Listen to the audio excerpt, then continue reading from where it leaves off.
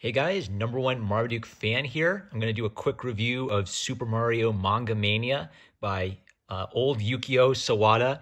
If you're wondering, this has absolutely nothing to do with the Nintendo Power comic that was written by Kentaro Takekuma, art by Charlie Nozawa. I reviewed this like maybe 2 or 3 years ago. I'd give it a high recommendation. It's really fun. It kind of has like a philosophical, like, is this manga? Is it manga if manga artists make it, but they don't make it like manga? They make it left to right like an English comic? Who cares about the philosophical discussion? It's a great fun comic, and you should go get it. It's an absolute blast.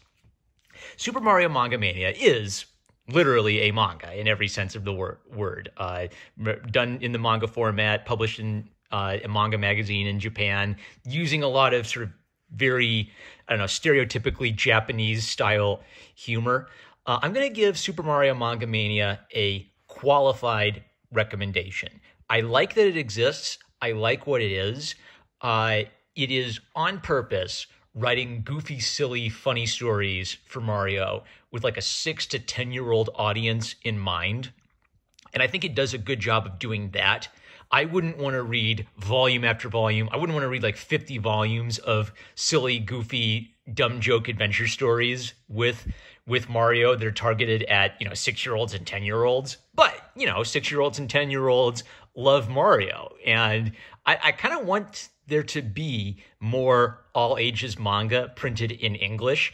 And Mario is a character who's famous enough. Like if they tried to bring over like Doraemon or one of the all-time famous Japanese kids characters, maybe there'd be a bit of a cultural boundary that would keep kids from checking it out. But, American kids love them some Mario. So I have a feeling if you started publishing Mario manga, they would latch onto it and read it. Some of the things like fart and poop jokes, I think those are universal and kids are always going to get a kick out of those. Some of the gags are very specifically Japanese, and you can tell that some of the Japanese puns got lost in translation. But I don't know, like I wouldn't buy 50 volumes of it, but I could imagine buying several volumes of it for a kid. This collection is a greatest hits. They had Yukio Sawada choose some of his favorite stories that he'd done over a very long career. He's been doing this comic for 25 years. So what's kind of fascinating about it, just from like a Mario nerd, 30-year-old Nintendo boomer history perspective, is just that this little piece of Mario history has always existed and very few people in the States are aware of it. And it's also kind of neat because they let Yukio Sawada do naughty things with Mario. So it's very much different than his sort of squeaky clean corporate mascot image he's had since the late 90s. This is more Mario as just a goofy, chaotic dummy who goes on adventures and fights bad guys and tells dumb jokes, including lots of jokes involving butts and poop. I'm kind of happy that it exists, even if it's ridiculously immature. It's very good at being what it's supposed to be. So I'm just going to flip through a little bit of it. There's a little thank you note at the beginning where he talks about appearing on Japanese television, and they actually counted the number of time poop and fart appeared in the 52 volumes. Let's see, poop appeared 119 times and fart appeared 77 times. Those numbers actually seem low to me, but don't worry, I tried to choose somewhat more decent selections for this best of collection. So I'm sorry to say you probably won't come across too many poops and farts. He knows his audience. 6-year-olds to 10-year-olds dig that stuff. It's one of the first things that kids find funny. They are funny. It's lowbrow humor, but I think lowbrow humor is actually important for kids, and you shouldn't. You should be understanding if kids like some lowbrow humor.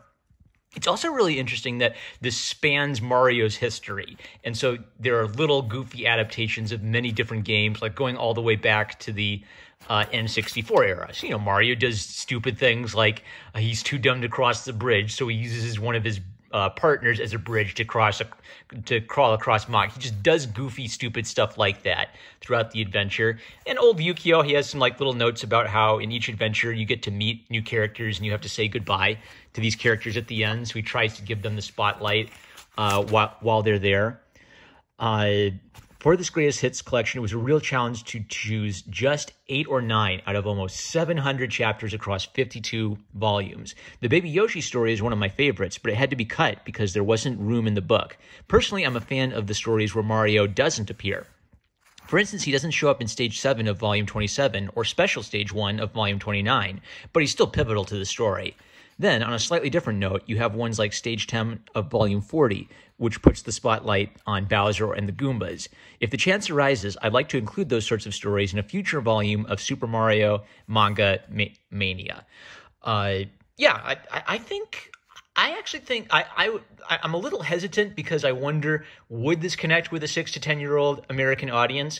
I think they should give it a shot. I think Mario is enough of a killer app. They should go ahead and try to release a unabridged account of these manga and just see if American kids go for it. Maybe they're kind of testing the waters with this, greatest hits abridged volume. Maybe the 30-year-old Nintendo boomers who are still playing Yippee Wahoo games like me, maybe will help boost the sales a little bit. Why'd I mark this? Okay, so another neat thing Yukio does is he's very aware he's making a goofy comic, and so he continually calls attention to that and basically tries to stuff every page with something funny happening. So there'll be pratfalls when Mario tells a stupid pun, and then there'll be the feet sticking in the air of someone pratfalling. But who are they? And they're just sort of stuck off in the margins. He described later that he took inspiration from a Japanese comedy show I don't know anything about, but his idea is, what if a goofy Japanese comedy show did a take on Super Mario Brothers, and I brought in characters from the games and gave it that kind of a tone. So it's sort of really fast-paced, irreverent humor, and Yukio himself shows up a lot as a character, making fun of what an old fart he is and how he's been doing a Mario comic for 25 years, and he'll probably be doing this comic for another 25 years when he's 88 years old. He's very self-aware of the absurdity of the whole situation. So it continues much like that towards the end. And the very last story, they give a parental note, this story discusses the death of a parent, which is why they put it at the back. And it's a really odd, interesting little story. I can tell why Yukio would include it in a personal favorites list, because he's talking about a very personal story in Super Mario Old. And part of his point is that at one point in his life, his father was diagnosed with cancer. And when his father was diagnosed with cancer, he had to keep writing a goofy, silly Mario comic. And Yukio got so sad that he was actually hospitalized. He doesn't get into too many details, but basically what his takeaway was at the time, it actually made him sad to keep writing this comic. But then later on in life, looking back on it, he realized that doing this comic helped him get through a really tough patch in his life. And so it's just kind of strange. It's kind of strange. So it's celebrating Mario's 25th anniversary, and Luigi goes to visit Mario, and Mario feels like an old man who's been fighting for 25 years old. He doesn't think he has it in him anymore, and he doesn't know how to be jokey anymore. His hands are all worn out and tired, and so they do some goofy jokes, and Dr. Mario shows up to give him some medicine and says, well, I'm the Mario from 25 years in the future. Then Yukio cuts away and he explains his feelings really suddenly. So one of the reasons this works is that Yukio has appeared in the comic as a character, and he jokes about his opinions as the author by breaking the fourth wall. So this is clearly something where if you were reading this comic as a kid in Japan and you were invested in this comic when you were a little kid, and then watching your little kid grow up and continue reading the comic by the same author, knowing about the author and rooting for the author is clearly a big deal for the manga audience.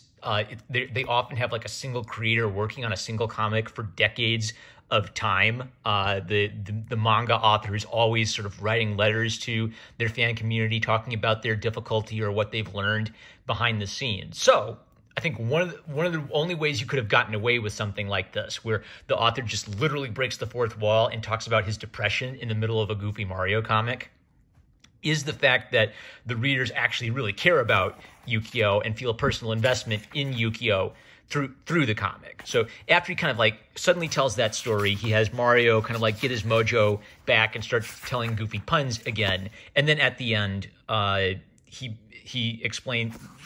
again explains that I had forgotten something important. What helped me during the tough times are the jokes and gags. And then Mario in a goofy squid outfit, your smiles and laughs will always do the trick. And this Mario comic will always be all about the gags. Good luck, Mario, and good luck, me. And then they kind of like show like the goofy promo they did for it. All of Japan shocked by Taboo comic. And then Yukio tells a little bit about the behind the scenes stuff. Like he was originally going to talk in more detail about his dad's death, and he decided that would be too heavy. So he reserved it to just basically briefly mentioning his father's passing in the comic. And he's thankful to Nintendo for letting him do this. Like, think about this. Like, this is Mario, like a squeaky clean corporate mascot.